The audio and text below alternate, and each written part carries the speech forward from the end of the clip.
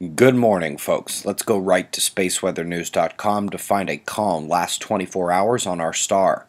Looking at the southern hemisphere offers us a glimpse of the sunspots near the equator, but we see no flashes from flares or no filament eruptions either. When we examine the northern hemisphere, we find a similar quiet, but we can focus in on where the action would likely be if there was any.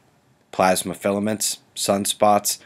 Let's go to the intensity gram and first analyze the sunspot situation.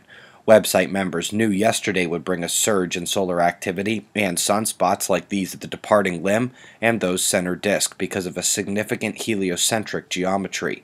There's still no delta-class magnetism on the Earth-facing disk, and solar flaring remains very low considering the number and size of the sunspots. Let's also note the umbral field loops behind the plasma filament dancing above the surface. Those belong to a sunspot still behind the limb coming into view.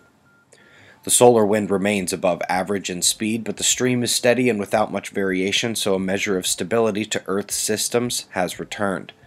Update on the heliospheric disruption.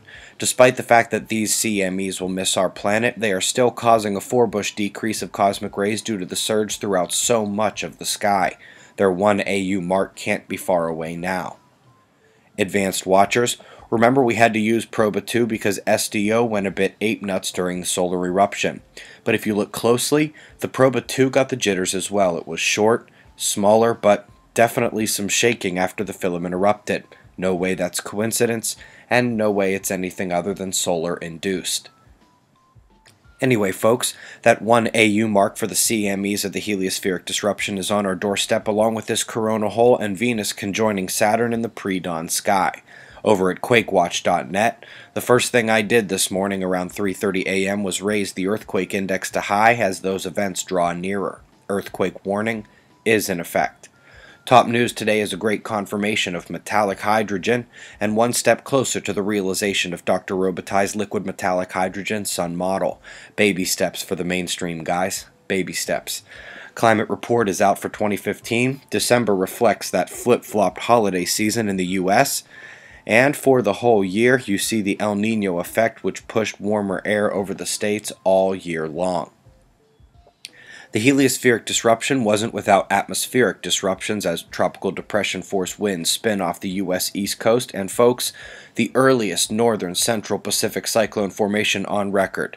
2 great Earthspots triggered in the electric event. Folks, the top weather story by far is in Europe, however, as the New Zealand storm rolls away and the west coast of the U.S. has a day of rest before the next onslaught. This Icelandic low system has been brutal to you guys this season.